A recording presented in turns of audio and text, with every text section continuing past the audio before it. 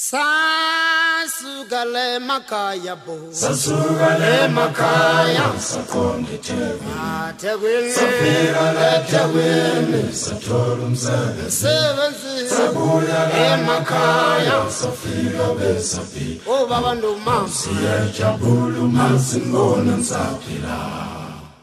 Sasugale makaya bo, Sasugale makaya sakonde tewi, Safira le tewi, Satolum sevensi, Sabuya le makaya, Safira be sapi, O babandu mam, Siya jabulu masingonan sapila.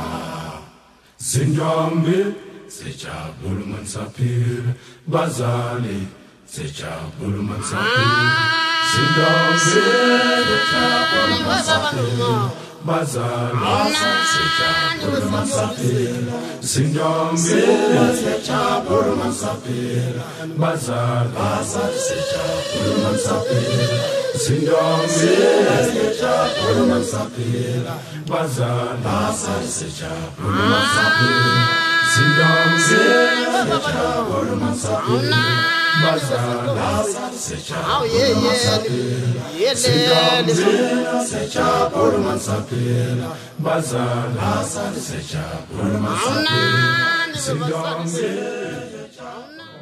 We've been hearing a lot about the genocide on the news and what you guys are doing to help out. Each one of you can make such a huge impact. That's just so awesome. So thank you folks so much. We've got time for one more song, and there's so much more going on this afternoon. We'll be back a little bit later on, but right now we want to play you folks a song that we hope you enjoy. It's called Just Another Day.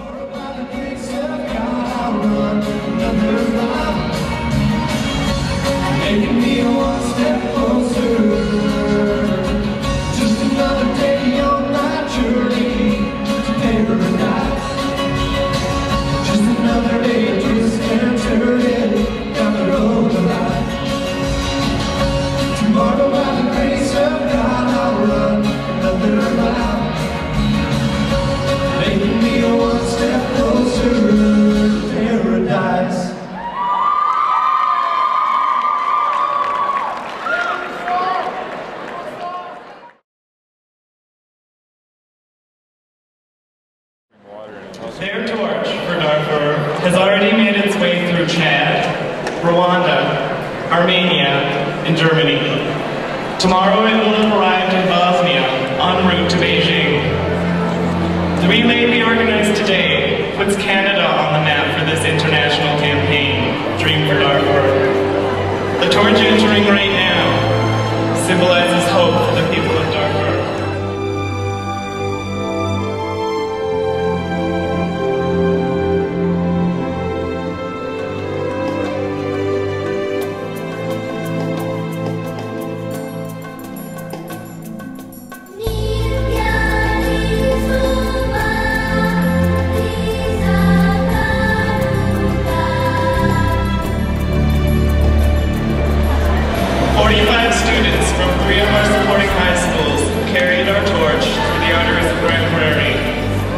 In honor of the Dream for Darfur. The flame in the palm of a Darfuri child represents hope. Hope for peace. Hope for justice. Hope for the end of suffering. It represents our commitment that that hope never fades.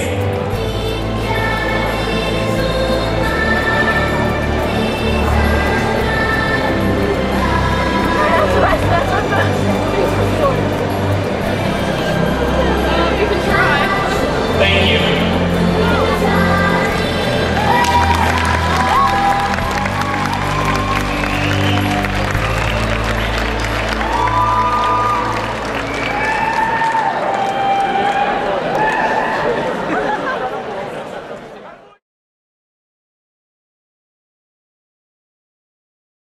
First ever World Cup, we cut up the line at Fernie to find out how it feels to wear gold. I just felt really confident that day. I tried not to let the conditions get to me on Friday I didn't make finals. Actually, I did the competitions and win. I let them walk me down and got out of my competition time.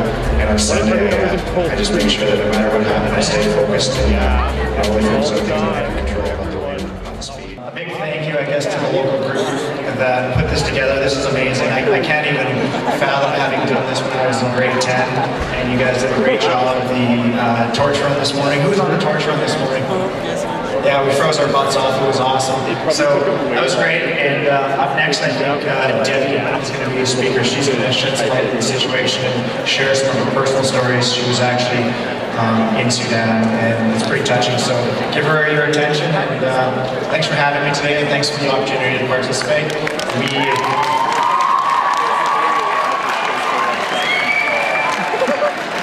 You'll be surprised. You think that you can't do something as one individual, but you can spread the word. That's all I have to say. Let your voice be heard. Thanks.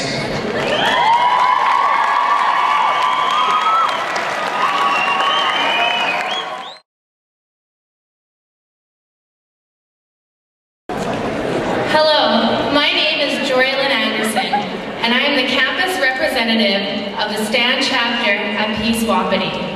It is my privilege to introduce our next speaker, Sergeant Debbie Bodkin. Sergeant Bodkin is a member of the Waterloo Regional Police Force in Ontario. In 2004, Debbie Bodkin was part of the United Nations Commission of Inquiry into Darfur. She spent 3 months in the region of Darfur as an investigator, interviewing victims and the witnesses of the genocide. She's here today to share her experience in Darfur as she documented firsthand the mass atrocities, rape, and murder being committed in Sudan every day. In respect, I would ask all students to please stay as silent as possible for the next 2 speakers. Thank you. Anyway, thank you very much for inviting me here. The organizers have done a fantastic job, and I can feel the energy in the crowd, which motivates me to get through my speech. I'll warn you ahead of time. I do break down. I may not talk for a minute or 2, but don't call 911. I'll be okay. Just give me a minute or so to get through it. Anyway, this gentleman began talking, and as I said, when he told his story, I decided I'm never complaining about anything when I'm on Canadian soil again, because we have nothing to complain about here. He proceeded to tell me how 3 hours before we interviewed him, he had ran across the border after watching his 2-year-old son be slaughtered, his parents slaughtered, and his wife slaughtered. He cried during the interview, I bawled during the interview. I think Mustafa went into shock seeing me break down. And at the end of it, I'll always remember he said, life is nothing when you have no one left. So that was the start of what we were going to hear every day.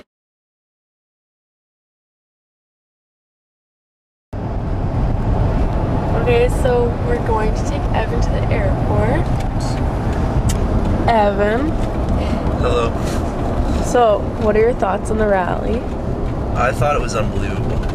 You guys did a really good job, and I mean, getting 1,700 students out to a rally like that is great work. It ran to a T, and we did a really good job.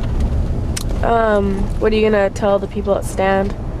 Well, I'm gonna tell them that this is one of the best organized events I've seen, and I'm gonna spread the word about it. I'm gonna try and put it in an editorial to the Ottawa Citizen, and hopefully get the word out afterwards to the media. Okay. Are you gonna miss us? Yeah, for sure. Okay, good. There we go. What did you think about the rally? It was the best organized and biggest conference I'd spoken to in my 3 years of doing my speech, specifically this year. I've done my speech about 50 times, and never had I had such a great organized event with so many people. It was awesome. And when are you going to go back and tell your friends? That if 7 of you, the core group, can do something that amazing, that big, then groups where they have 20 people should be able to organize 500 people to come listen. 5,000, I should say.